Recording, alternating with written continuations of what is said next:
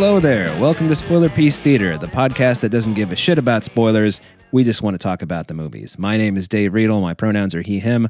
I write and I talk about movies, and I'm a member of the Boston Online Film Critics Association. My name is Evan Crean. My pronouns are he, him. I am co-chair of the Boston Online Film Critics Association and co-author of your 80s movie guide to better living. And my name is Megan Kearns. My pronouns are she, her. I write film reviews for Edge Media Network. I, too, am a member of the Boston Online Film Critics Association, and I'm a member of Gallica, the Society of LGBTQ Entertainment Critics. Yowza. I thought I'd do that instead of yes, you are. I like a yowza. Yeah, I like yowza. It's a good word. Good word. Not used enough since the heyday of Guns N' Roses. So, I concur. I don't remember which song it's on. It's Mr. Brownstone. Okay. Anyway. Great song. Great song. So great.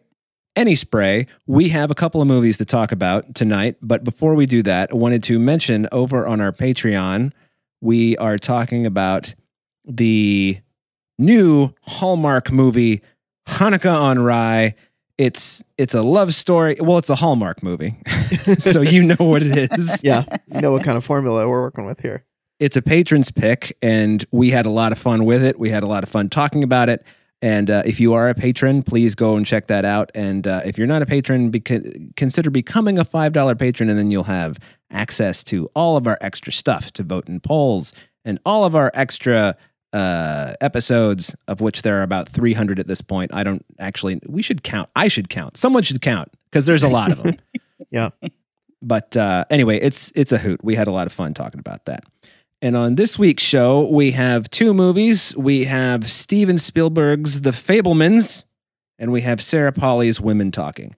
So first, we're going to talk about The Fabelmans. This is, I'll just read you the one-sentence IMDb beer. Growing up in post-World War II era Arizona, that's hard to say too, era Arizona. Young Sammy Fabelman aspires to become a filmmaker as he reaches adolescence, but soon discovers a shattering family secret and explores how the power of films can help him see the truth. It's directed by Spielberg. It's written by Spielberg with Tony Kushner. It stars Michelle Williams, Paul Dano, Seth Rogen, Gabriel LaBelle is young Sammy. Yeah.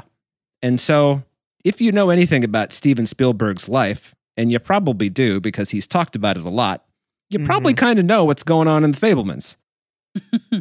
That description is actually pretty good. It just follows, Sammy from the first movie that his parents take him to, which I think is The Greatest Show on Earth. Is that what it is? Yes. Mm-hmm. And they pay special attention to the train crash scene, which I don't remember being as horrifying as it is. I was like, Jesus, this is really graphic and just terrible.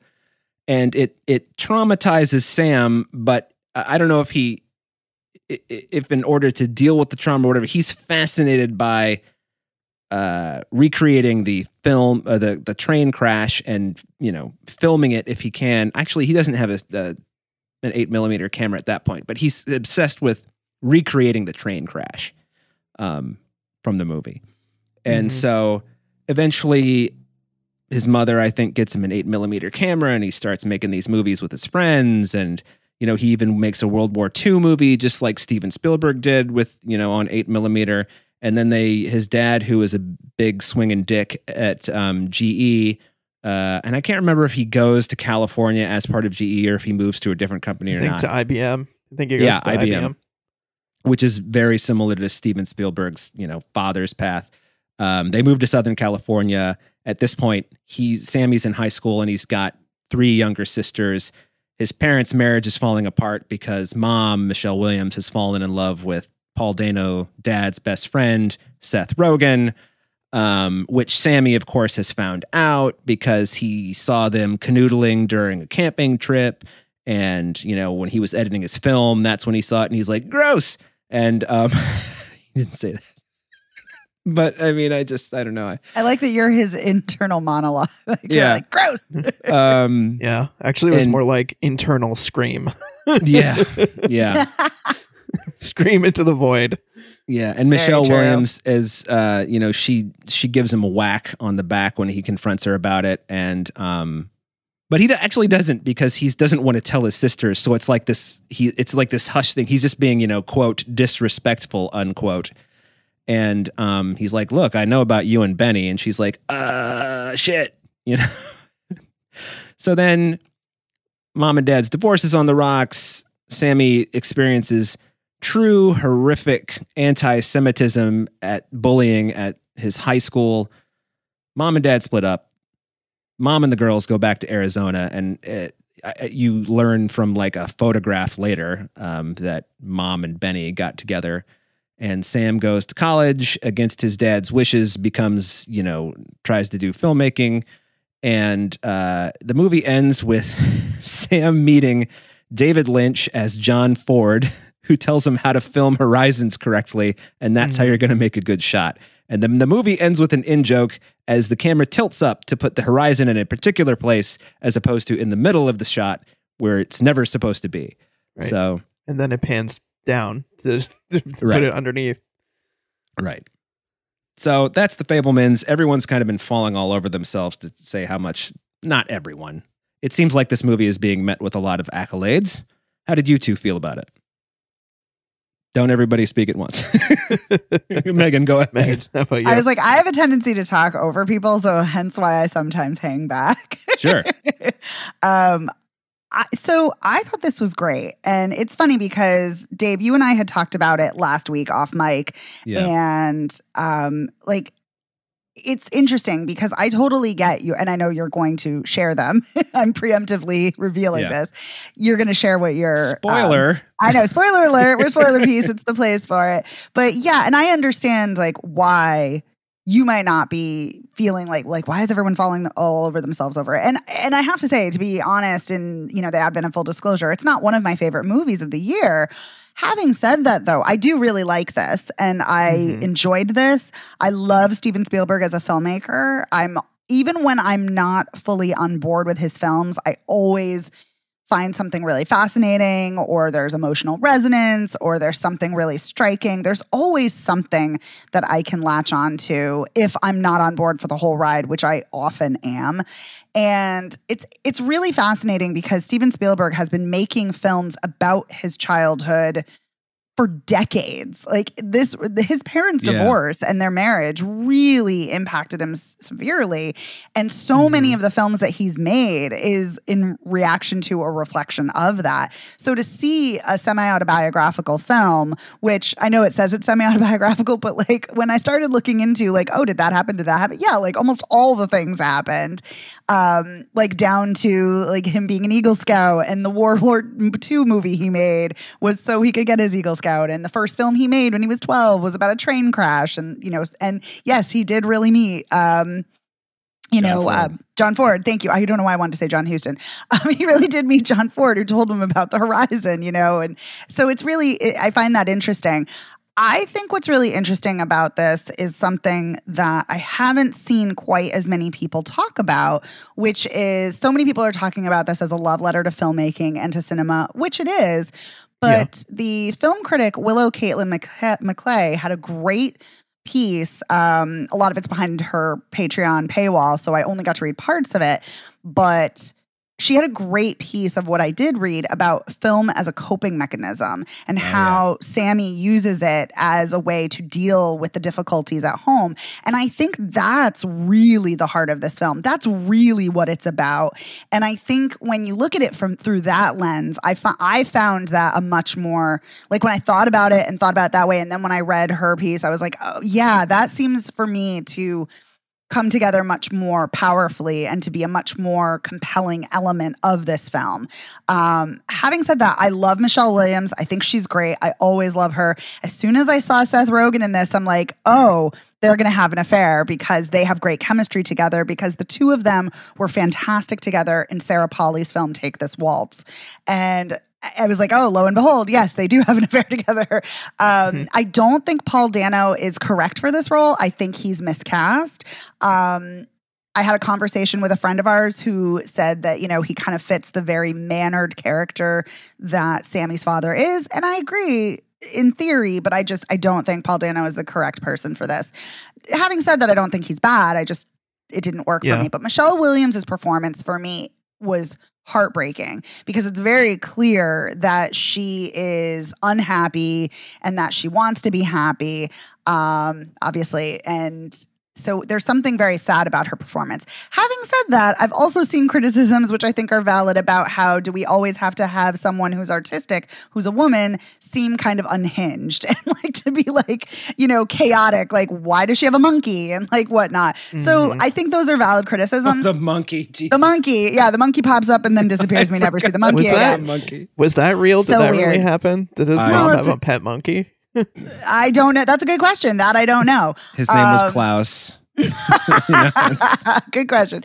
But yeah, but I mean, I think that's a valid criticism of the character, but I think Michelle Williams does a great job with her performance in imbuing the character with some depth and sadness. So overall, I liked this. I think it's got some great themes that it's exploring. So yeah. Okay, Evan, how about you? I'm probably just going to echo a lot of what you were saying, Megan. It's thanks, Evan. It's a solid movie for me. It didn't blow me away. I really love Spielberg. He's one of my favorite filmmakers, and I thought this was solid. Like, I really enjoyed watching it. I found it a little bit slow in places, but I think Michelle Williams is great in it. I think Gabriel LaBelle is great in it as Sammy, and I think especially when they get to the part where he's like college age, he like really looks like a young Spielberg, like with his like hairstyle and everything.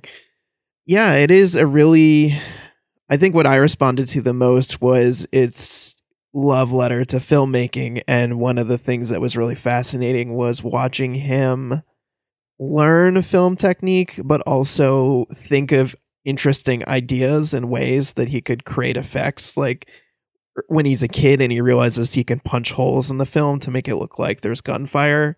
I thought that was really clever and interesting to see. And I enjoyed watching his character make the movies as much as I also later enjoyed watching those movies when they were cut together, like the World War II film, to see how he was already thinking like a director. And he gets like a great performance out of like a high school age kid, you know, he gets this great emotional, nuanced performance out of this guy who's realizing that his entire platoon is dead and he's the last survivor. And so I really enjoyed that aspect of the movie, the glimpse into filmmaking as a craft. And it feels like a genuine love letter. It doesn't feel like a lot of Oscar-y awards movies are about Hollywood in a way that's just, it can be exhausting, where it's like Hollywood just so loves itself and it loves, making movies about making movies. And it's easy, I feel like, to get cynical about those kinds of movies when they come out around this time of year. And so this movie has an earnestness to it that I really appreciate. It's showing a love of film and filmmaking. And like you said, Megan, I think, it does show how his character uses it as a coping mechanism and how the escapism of both making and watching movies can really be important in someone's life when they're just dealing with really heavy stuff. And I know that Spielberg had joked in some interviews that when he was working with Tony Kushner on this, Tony Kushner should have been charging him for therapy because he was just pulling so much out of him on an emotional level. And it's clear, it's there. There's a lot of emotion here in this film. There's a lot of personal feelings, and it's palpable. And so I like this. I didn't love it. I also was kind of interested to see Judd Hirsch's performance, because I know a lot of people were talking about that and saying like, oh, it's like a career best.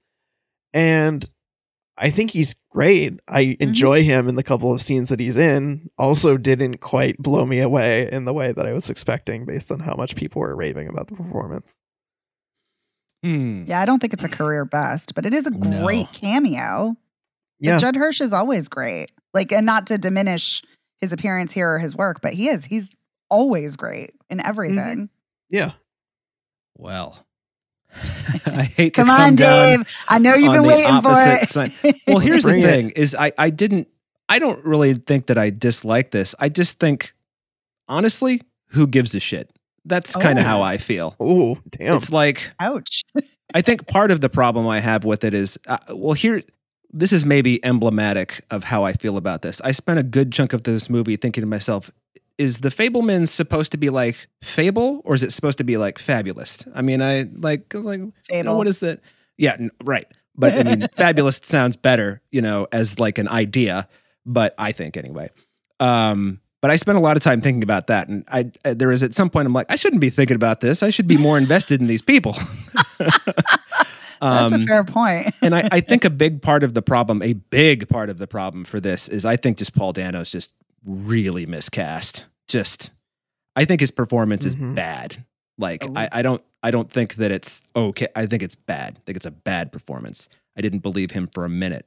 I thought Gabriel LaBelle was really great in some scenes, and he was just wretched in others. I was kind of amazed by how he could like be so good in one scene and just terrible in the next.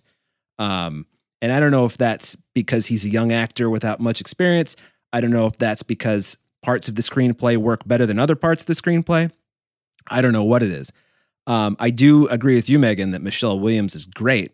I think that her character is kind of like, kind of, I mean, problem's not the right word, but it's just kind of like, I've seen this before and you're not doing anything new with it. And if this is what your mother was like, and this is the choice you made, fine.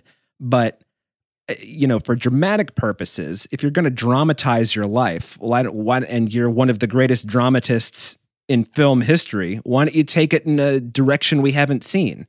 And I just felt like the stuff that really worked for me, though, was, as both of you said, the filmmaking as, catharsis or whatever, and the truly horrifying high school experience Sam has at the hands of those just fucking horrible anti-Semitic, anti-Jewish bullies. I mean, some of that stuff is genuinely frightening, and it's all heartbreaking, but some of it's truly like, you fear for Sam that especially the skinny kid whose name I can't remember is like gonna, like break his arm, like just gonna like jump out of the bushes one day with a bat. I mean, I don't know. Yeah. And then there's that other, like the jock pretty boy who doesn't really dislike Sam, but he also just he's just kind of a jock asshole. And then, of course, you find out later that he's a little more sensitive than that. But at the same time, it's like, yeah, but you spent so much time being an asshole. I mean, hey, kids, I'm sure in that time period, all 18-year-olds are weird in some way. And I'm sure in that time period, you had more license to be a douchebag.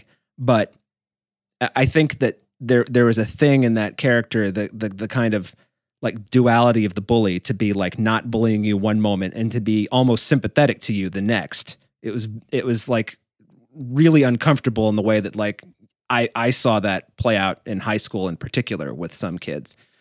But overall, I thought Seth Rogen was very good too. Agreed. But overall, I just think, I think part of it is also because, I know so much of this about Steven Spielberg. I know about him making films as a child and as a teenager. And I know because he's spoken, not at length, but he has spoken about the horrific anti-Semitism that he and his sisters faced. And he has spoken about, not at length, but he has been pretty candid about his parents' divorce and how that's, was a big moment in his life. And you can see it, especially in his early films. In E.T., so many broken families in his late 70s, early 80s. Close Encounters. Close Encounters, exactly. Emotionally distant dads. He really knows how to nail that. Yeah. I mean, that's Richard Dreyfuss in Close Encounters to a T, the emotionally distant dad, So I just feel like a lot of this, is a retread. Maybe that's what it is. I just feel like I know this. And if you're not going to cast... if you're not going to coast a better performance out of Paul Dano, who can be dynamic and wonderful, I just don't know what the fuck I'm looking at. So sorry to disagree with you two so strongly about it, but I don't think you need to apologize. No, certainly not. Yeah. Yeah. I mean, I actually don't disagree with a lot of what you're saying. I actually agree with a lot of it. I don't feel as vehement about it. And I think like the fact that I disliked Paul Dano's performance. I mean, I thought it was fine, I guess, but I disliked him being cast. It didn't detract from the rest of the film. I almost like could bifurcate, like his performance is over here and the rest of the film's over here. So I'm okay with it. Maybe I should have tried that. Yeah. Maybe. But I mean, I also shouldn't have to do that. So I also understand like why, it didn't work for you. I do think it's interesting. Something you said though, Dave, that I think is really interesting when you're like, who gives a shit? And I think that, and I know you're being, kind of cheeky and funny, but it is a very fair question. Like, why do we care? Why as an audience should we care?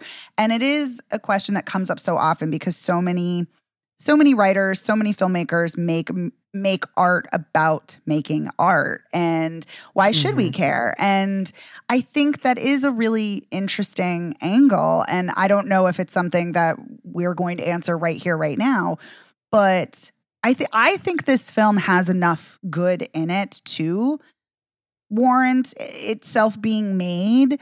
I mean, I think the fact that it's about a Jewish family, and we talked about this on Patreon. Evan, you talked about this, about how there are like no holiday movies or almost no holiday movies about Hanukkah or about Jewish people. So I think whenever we get more Jewish characters, that in and of itself is a great thing. And to see, and especially unfortunately to see anti-Semitism when there is still so much anti-Semitism rampant nowadays. But I also think, and like I said, I think what does set this film apart is film as catharsis. I kind of wish it dug in a bit more to it, but maybe that would be too obvious. Like maybe the fact that it's more subtle about it, maybe that actually is a boon for it. I don't know, but I think that facet of it, the fact of being Jewish, the Jewish identity, dealing with anti-Semitism, and, what it's like to have a parent who's an artist and another parent who's not. I think that's kind of interesting. And also film as catharsis. Yeah. I think there's also kind of an underlying theme of like critique of machoism and like, yes. Yeah. Like particularly I was thinking about it when you two were talking about the bullies and how it really shows them to be such like hollow, sad people who feel like they need to put on this front. And the one guy in particular is a lot more sensitive underneath that, but he feels like he has to be someone else. And in contrast to that, you see Sam throughout the movie kind of going at his own pace and his own way, which is a kinder, gentler kind of style of masculinity, which I think is also, he sees that in both his father and, his father's best friend, of being a kind of like different kind of more thoughtful kind of guy and not the like shitty macho kind of dude. Mm-hmm. Yeah. Absolutely. Yeah. I think that's a great point. Yeah. I guess part of, I mean, until you get to the high school stuff, I feel like this movie doesn't really have very high stakes.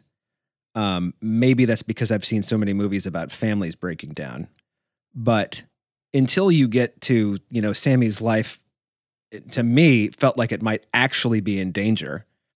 I just kind of felt like, Paul Dano's character, I don't remember what the dad's name is. The dad. Dad talks about Bert. Like, oh, Sammy, this is a great Bert. Thanks. Bert talks, oh, this is a great hobby, but you'll go and you'll do this. But there's like, and Spielberg has talked about like the way he and his father really butted heads over his future when he was getting serious about filmmaking. And I feel like they touch on that here, but I don't believe any of it, because there's like a moment when, Paul Dano's like, well, you'll go and you'll do you'll make movies, and then you'll go and I don't know what he tells Spielberg he's going to do. Sammy, like he's going to mathematician or something. Yeah. He is a very like technical, an engineer. Then you'll be an engineer. Yeah. And then, but then it just kind of comes and goes. And it's like, where's the dramatic tension here? Like they do have a scene where they're kind of at each other's throats, Sam and his dad, but it's more about, what has happened to the family as a unit, as opposed to Sam as an individual after their move from Arizona to California. And it's fine. I still don't think Paul Dano's very believable in it, but it is good to have that moment, at least, where there's like some actual tension between the two of them. But I feel like maybe this is what it is overall. The Fabelmans it's such a clear through line of where it begins and where it's going to end, that I'm just kind of like, dramatic tension, whatever. Mom's got a monkey, you know? Mom's quirky because she's got a monkey. Mom's got monkey. bangs. That funky Mom monkey. is a manic pixie dream girl. Kinda, yeah. Yeah, which is obnoxious. But you know, So- like I said, I know I liked this. I know Evan liked this. But Dave, I do hear what you're saying, because like when you look back on Spielberg films like Jaws, Close Encounters of the Third Kind, E.T., you know, films that are dealing with the degradation of the family unit or of suburbia or what have you. Yeah, those are much better films. Like they're much more powerful. They're much more tense. There are much higher stakes. It is really interesting to see a director much later in his career kind of dealing with those same themes, but looking at it through a much more personal lens. And I wonder if he had made this film 40 years ago, would it be different? Probably, definitely, you know? Yeah. Probably But a lot it more is- raw. Right. Like, Exactly. But that's the thing. I do think, and I wonder if for all three of us, I wonder if that's why we weren't blown away by it, because it's lacking that rawness. Like it's there, it's touching on it, but it's almost not, it's almost like kind of backing away from the edge, you know? Right. Yeah. Well, I also feel like, oh, go ahead, Evan. I was going to say it's not quite rose-colored glasses looking at the past, but it's Right. certainly feels like the rougher edges have been kind of sanded down due to, you know, like a respect or a reverence for his parents. Yeah. Right. And I also think that Spielberg kind of has this habit of when he makes more personal movies, his personal movies don't land the way that his big swinging dick, that's the wrong thing to move, because we talked about how he's not like a big, you know, macho dude. So his let's just say his action movies, his thrill movies, like Spectacles. his spectacles. Yeah. Mhm. I mean, I think that when you look at Jaws and even though Close Encounters is a little more personal, or Indiana Jones, like those fucking work. When he tries to get more emotional, I'm thinking Color Purple, Always, Amistad, even Schindler's List. I feel like those don't land for me the way that like his just exciting stuff does. Because I think that, I don't know. I don't think that's what his big bag is. I think his big bag is, you know, what he's best at is making great looking movies that just make you go, holy shit, you know? And when it's kind of like how I feel about Christopher Nolan. It's like when he's making fucking Batman, great. When he's making Interstellar, fuck off. You know, I don't care about the father-daughter relationship. Okay. 'Cause you don't have a soul, Christopher Nolan. Whoa.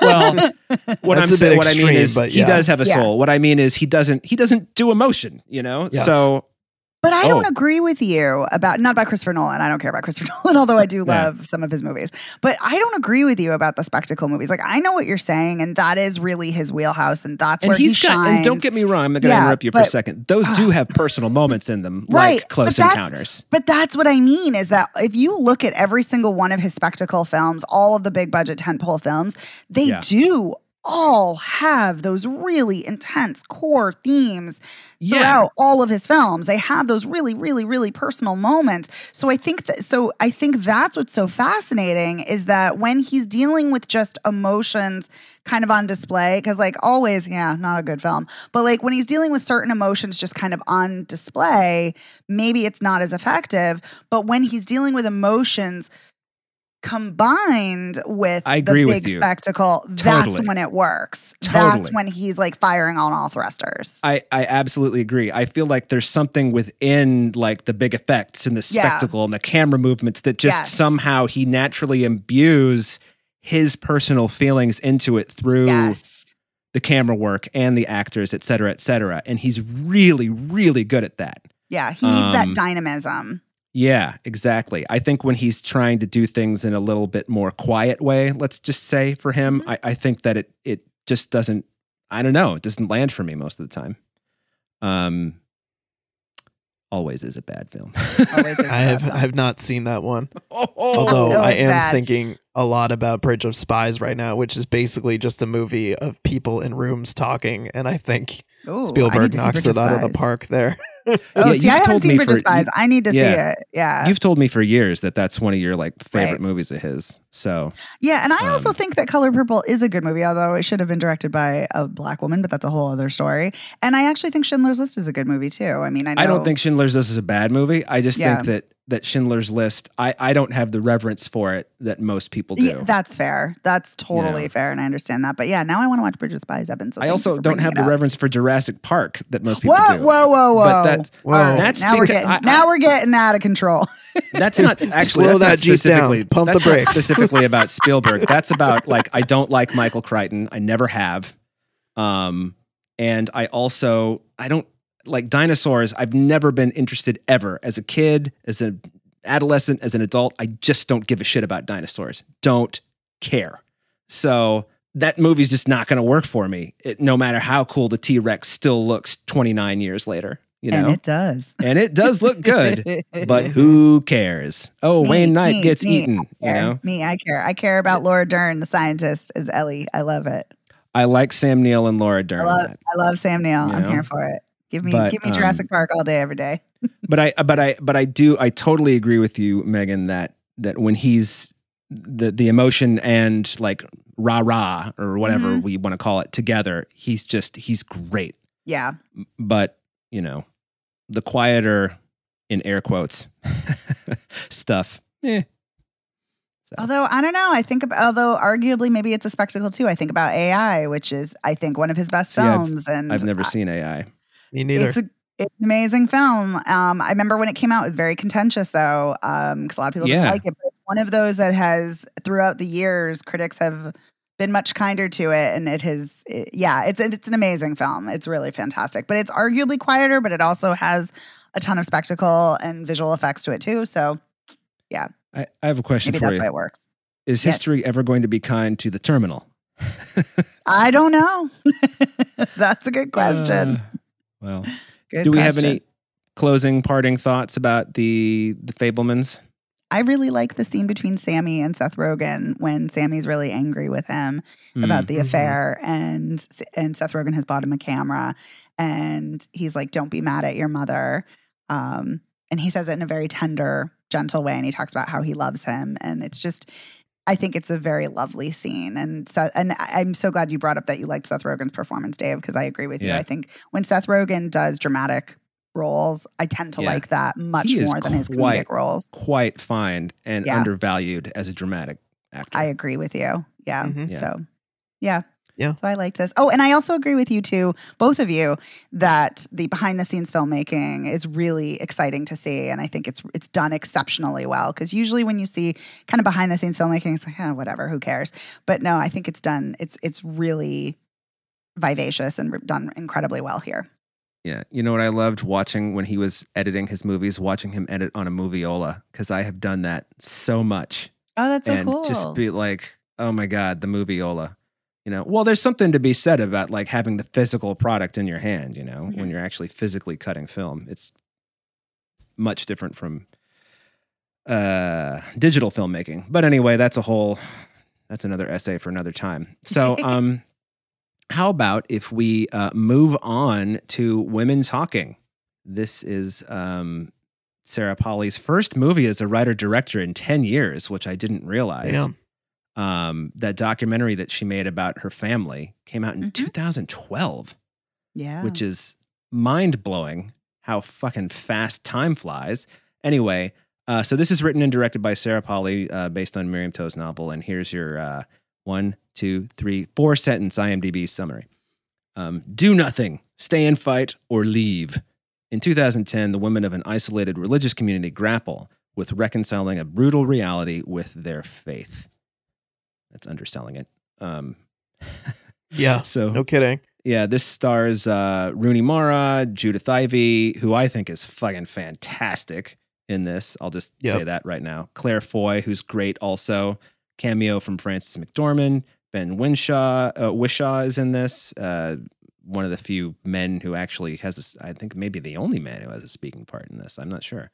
But basically this, the short version is Women Talking is about, like it says in the short summary, an isolated religious community where the women are basically property. They're not taught to read or write. And there is a series of sexual assaults that are so gruesome, largely, not on screen, but mostly like aftermath kind of stuff. But even the aftermath stuff is just really horrifying. The men in this community are drugging the women and assaulting them in all manners in the middle of the night. And I think it's Claire Foy's character. Oh no, one of the kids like sees one of the men running out of the house. Yes. And then they catch that man and he confesses and says and names all the other men who are doing it. And then the men, they're arrested, and as it says in the voiceover, because it's narrated by, is it Rooney Mara's daughter? Jessie Buckley's daughter. She says, the men were removed and taken to the local jail for their safety, and so the men give the women, a choice. You can either forgive us and everything will go back to normal when we get out of jail, or you have to leave.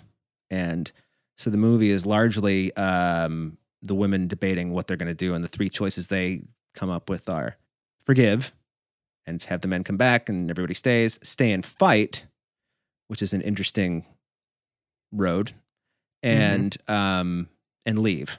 Those are the three choices they come up with. And I've always really liked Sarah Polley as a filmmaker, and I thought this was fantastic. I don't know about you two, but I just saw it today, so I'm still kind of thinking about it.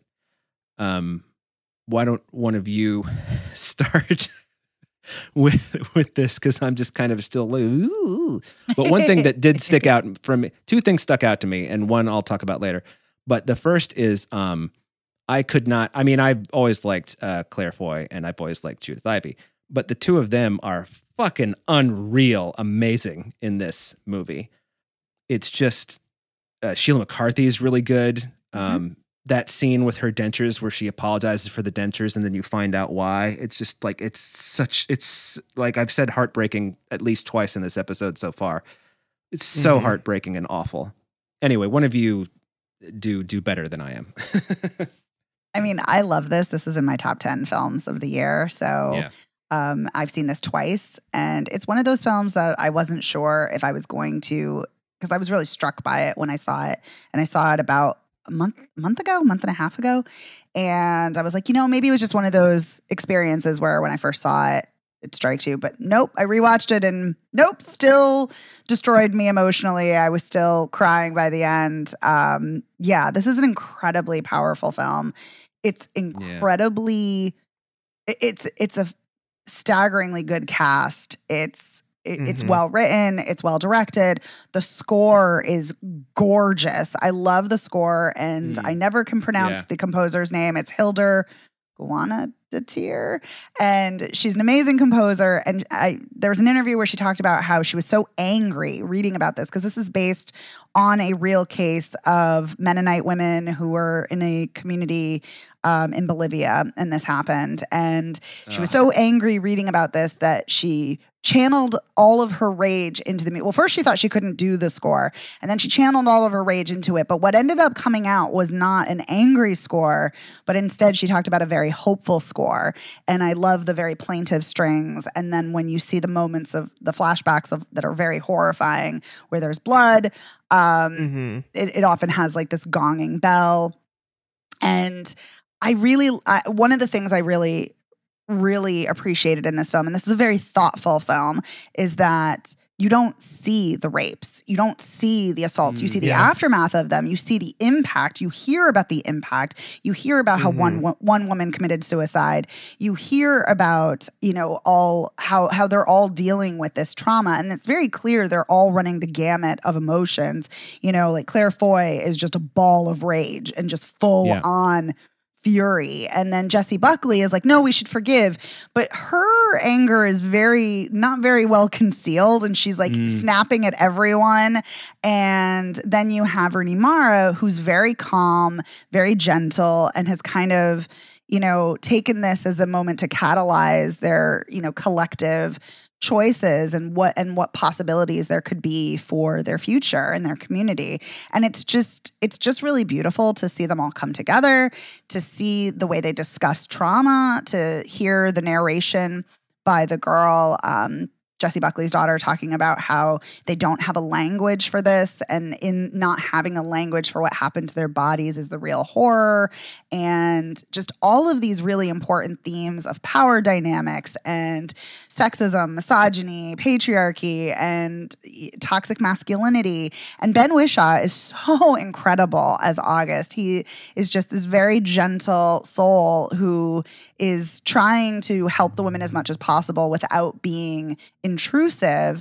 And he's very much in love with Ona, Rooney Mara's character. But he's very respectful of all the women. It's a very lovely depiction to see. But I also love that he's not the only man in the film with a speaking role. We also have Melvin, the trans man, who is played by a non-binary actor. And Melvin doesn't speak except to the children, but he does speak at the very end. And I think that that's really fascinating too. Like, it's kind of, at first it's kind of disturbing because two of the young women misgender him and they dead name him. But then I'm also like, would they not, they probably don't understand trans people. But then what I love is at the end of the film, one of the women says, "Thank you, Melvin." And it's just like, oh, it's great to see. So we're seeing two men who are very different depictions of masculinity than the toxic masculinity of the rapists and the abusers and those who are enabling the abuse. So I just think this is a fantastic, stunning, powerful film. Yeah. Evan, how about you? I would say I'm in the same boat. This was really well written, well directed. I was just very impressed by the performances in the film, the chemistry of the actors, the way that this film plays with the space of the barn that they're in while they're having this debate. Yeah. The as you were just talking about, Megan, Ben Whishaw gives a really great performance in this, a very quiet, subdued. I mean, he's not normally like a loud, large presence in things, but his kind of very pared down, very like kind of meek performance works extremely well here for this guy who is very sympathetic. And he even butts in once in a way that the women feel is inappropriate, and they're like, "Hey, don't do that." And then later on, when they're like all kind of sitting around and they're like, "Oh, what do you think?" And he's like, "You know what? It's not important. Like, I had a thought. It's not important. It doesn't matter. Like, keep talking. Like, I'm here for support, but ultimately, like, my voice doesn't need to be heard here." And so I liked that a lot. I think just a really solid movie. To me, it felt a little slow in places, but overall, like, it's just really compelling. And for movie of people mostly sitting in a room talking, there's some pretty intense conversations. An apt title that mine a lot of really deep themes. And you're making the point, Megan, that I think it does a really good job of integrating the traumatic piece without showing you gruesome details. It's really focused on the women and how they're reacting to those situations, like the way they're waking up in the bed with the blood, or there's one person's like smearing the blood on the wall. And so it's very tastefully done. And so I found that really respectable, and all the performances were great. I mean, I really like Sheila McCarthy a lot in this. Yeah. I love that she was always telling stories about her horses. Oh my God, it's amazing. Enough about the horses already. But they all those stories made sense though in context, Yeah, they did. They did. So I really liked her in this. I've liked her in other things. I thought she was great in Anything for Jackson, which was quite a fun horror movie. And she was also in a movie I saw recently called Cardinals that I think she was really good in. And so I was just excited to see her here. And I think, I don't know, everybody's great. I don't really have anything bad to say about this movie. Yeah.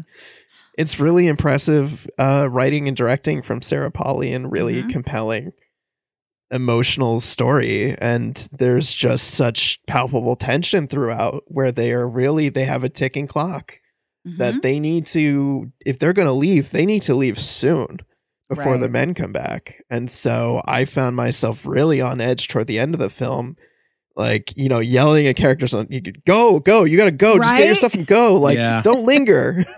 Stop wasting time. Yeah, exactly. I was like, just move, just keep going, just leave. Yeah, I know. I kept being terrified that like somebody was gonna show up and stop them, like, ugh. Right. I did too. You don't expect that level of tension going into a movie called Women Talking. Yeah, I kept wondering like what's going to happen if the men arrive before they leave, but they do leave before all of the men get back. I just wanted to say before I forget, the fact that we're talking about the title Women Talking, when I searched a GIF, and yes, I say GIF, not GIF. When you search a GIF on Twitter for women talking, and I was looking for GIFs for the movie, the amount of GIFs that are like men going like, like mocking women talking is obscene. And I think that that's a really fascinating point that, you know, we're like, oh, you wouldn't expect that level of tension from just women talking, but that is kind of the point. And that is, I think it's like an unassuming title, even though that is exactly, it's descriptive of what's happening, which Dave, you just said not that long ago. Yeah. But I think it is so important. And because, you know, conversations are so important and if they just stay conversations, maybe not, but the fact that they're catalyzing change. Yeah. Totally. And that's that's the crux of this. And that's what's so important. And so I think it's just the way it all comes together is just brilliant. But Dave, yes. Sorry. Well, I was going to say, I think piggybacking off your talking about the title, I think that it works on a couple levels. You know, you've got women talking, which is just exactly what it is. But then you have the sort of subtext of, are we talking or are we taking action? What are we doing? Right. And ultimately, you know, they take action. I think they all leave except for Frances McDormand, right? I mean, yeah, I think so. Yeah. So I just, you know, this was surprisingly, I mean, I kind of knew what it was about going in. I try not to, like you, Megan, I try not to read up too much about what I'm going to see. All I knew that it was Sarah Polley, and I liked her when she still acted. I like her as a writer-director. I think she's fucking great. And so I knew that I was unless it was like a total misfire, I was probably going to be on board. And I was totally on board. But I mean, this was hard to watch. You know, just hearing this movie does a really almost profound job of navigating the complicated roots of human emotions, you know, and how one person can feel 5 or 6 different ways about the same thing, or how everybody sort of gives Jessie Buckley, who is also fantastic, I should single her out too, how everybody kind of gives her room to be an asshole because they know inherently that there's something tearing at her underneath that she's not ready to address.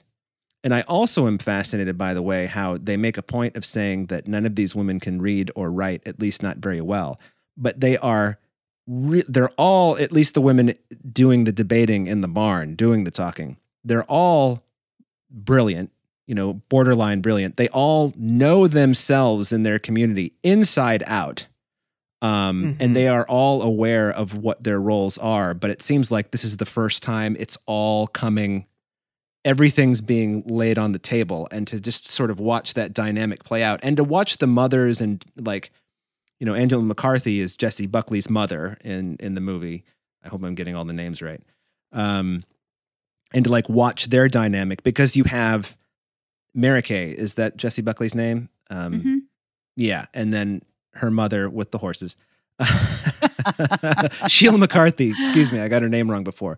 She's Greta. And to just watch their dynamic and how Greta goes out of her way to say, I'm so, to apologize to her daughter for these things. And she's just like, Mom, don't, I'm being more contemporary about the language, but I also like, by the way, how she tells someone to fuck off, but she says fuck it off. And then one of the little girls is like, I think the phrase is fuck off. I just thought that was great. Yeah. I don't know. I just thought the dynamics between all of the characters they were very true to real life in terms of not the specific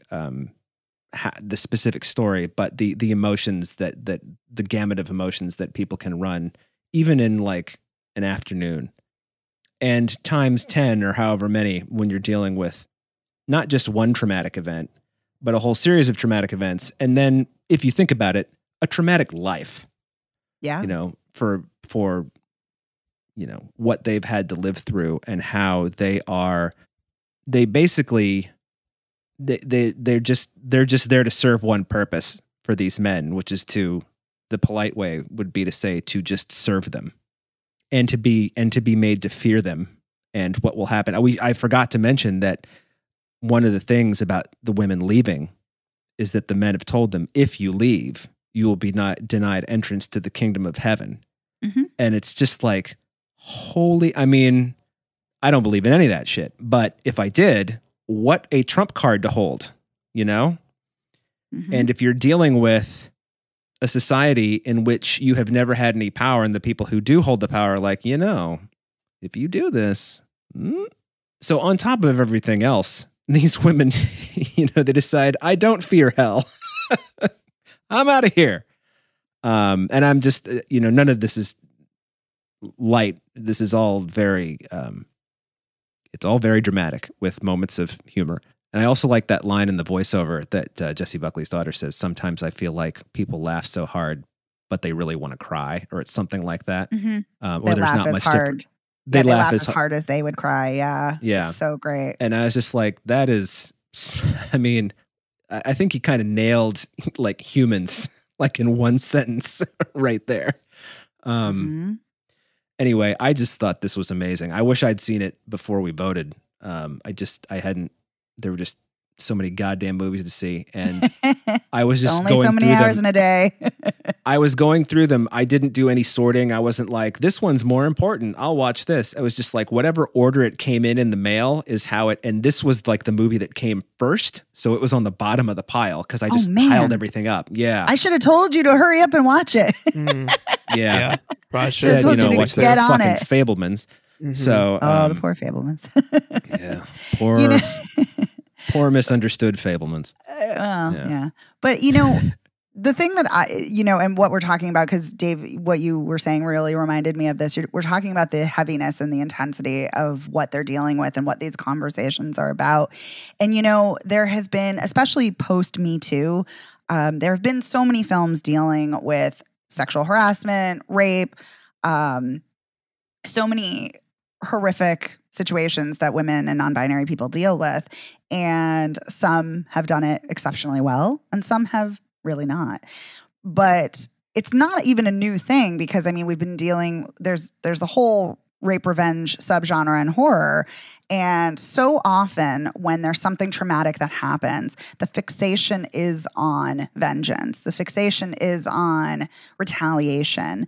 And I think that is what is done so beautifully here, is that it's talked about, it's part of the discourse, but that's not really where the focus lies. The focus lies on what kind of a world do we want for our children? What kind of a world do we want for ourselves? How can we heal? How can we come together? How do we sit with this pain and work through it? And that is so, I have said this on multiple episodes that I wish there were more trauma-informed writers, directors, and films. this is coming from a very trauma-informed place. And somebody or multiple people, Sarah Polley, and it's very clear to me that there was research done or discussions done or experience with dealing with some kind of trauma therapy, because it is done so exceptionally well. And it's just really refreshing to see a film that is dealing with all of these issues on such an individual basis, but also something that is such a systemic problem in our society. Agreed. Yeah. Well. Yeah. What a light way to end an episode, unless anybody has anything they want to drop at the end here. Evan, do you have any final thoughts? I think the only other thing is that I think it's interesting that this film takes place in 2010, because but for really the census guy coming and telling you it's 2010, you don't really know. But I think once you learn that it's 2010, I feel like it makes this all the more troubling. Not to say that the outside world, the quote unquote modern world, is perfect by any means, but to me, it seems scary that communities could live in such an isolated way where these women are, held captive by the fact that they can't get education, and they live in this community where people just can abuse them freely. And I don't know, to me, it just added a level of disturbingness to the proceedings that made elevated the discussion that much more. I'm actually really glad that you brought that up, because I think it works on multiple levels, because the reason the film takes place in 2010 is because the situation that happened in Bolivia that Miriam Toews was writing about in her novel, she's also an ex-Mennonite, but not in that community. She was in a different community, I think in Canada. But that situation in Bolivia took place the women were raped between 2005 and 2009. So I think that's why it takes place in 2010. But you're right. Mm-hmm. Even if you didn't know that, taking that out of it, it does work on that level of being even more removed than we are today. And so even though it's only, 12 years ago, but yeah, great point. I'm so glad you brought that up, Evan. Thanks. Yeah. I don't have anything profound to add. Sorry. Yeah, I will. We're all bringing something amazing to the table. There we are. Yeah. The only thing that I could have done without in this is the monkeys, but whatever. It's fine. Daydream Believer has its place, I guess. So I'm joking. I'm joking. It didn't bother me at all. You mean the animals? I was. Yeah. For a minute, I was like, wait, what? Because I'm thinking of monkeys from the Fabelmans. Fabelmans. Right, yeah. Yeah. No, but the song The Monkeys, no, I like the Monkeys, so. No, the song Daydream Believer, the version that the Monkeys did is very prominent in a couple places in Women Talking. So if you're not kind a fan of jarringly Peter so. Yeah. Anyway, so let's recap real quick. The Fabelmans, which is out now. Yay or nay? I'm a yay. Yay. I'm a nay with your mileage may vary. It's not a hard nay, but and it sounds like we have About Women Talking, which comes out today, Friday. It sounds like we have 3 yays. Oh yeah. Yes. Yeah. Mm-hmm.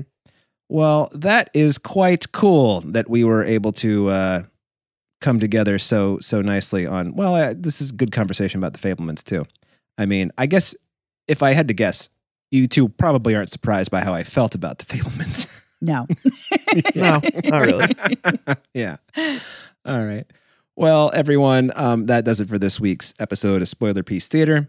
I want to thank our editor, Otto Clammer. Thank you so much, Otto, for making us sound great every week. It really means a lot to us. Thanks, Otto.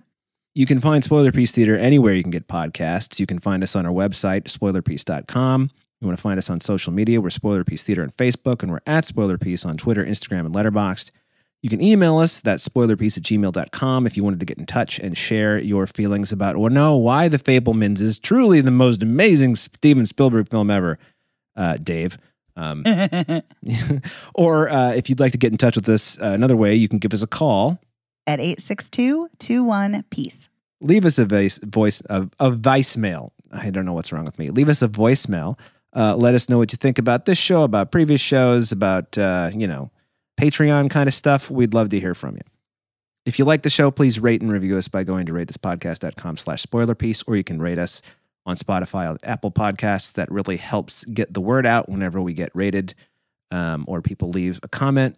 And if you really, really like the show, please consider joining our Patreon. Like I said at the beginning of the episode, we talk about the Hallmark movie Hanukkah on Rye, a rom-com in the Hallmark tradition with a Jewish theme, and it's a great, lively conversation. And I think you'd all be doing yourself a great thing if you got yourself a Hanukkah or Christmas gift of a Patreon subscription to Spoiler Piece Theater to hear the 300-ish episodes that are sitting over there waiting for your listening pleasure. Mm-hmm. And that's that. My name is Dave Riedel. I write and I talk about movies. I'm a member of the Boston Online Film Critics Association. And if you want to follow me on social media, I'm at Dave Sees Movies on Twitter, Instagram, and Letterboxd. My name is Evan Crean. I'm co-chair of the Boston Online Film Critics Association and co-author of your 80s Movie Guide to Better Living. You can follow me on Twitter, Instagram, and Letterboxd as Real Recon, and that's real as in film reel. And my name is Megan Kearns. I write film reviews for Edge Media Network. I, too, am a member of the Boston Online Film Critics Association and a member of Gallica. You can follow me on Twitter at OpinionSWorld or on Instagram and Letterboxd at The OpinionS. And that's everything, everybody. Thanks. Have a great week. Bye. Bye.